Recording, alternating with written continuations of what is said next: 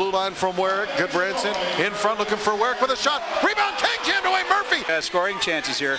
Frontenacs, you saw, here we see the replay right here, all alone, all kinds of time, but you know, you're shooting against doing a much better job killing penalties and kept Belleville on the perimeter for most of that.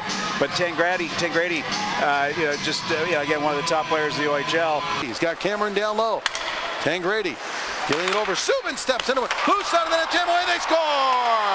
Cameron, poise of a veteran, took his time, gives the Bulls the lead to Lang and Doherty joining the rush. Warwick, shot, glove stop by Murphy, saving the goal from heading into the top. It is Subban, stick handles high in the zone, looking to spin around, feeding it over. Tanaka down, scores!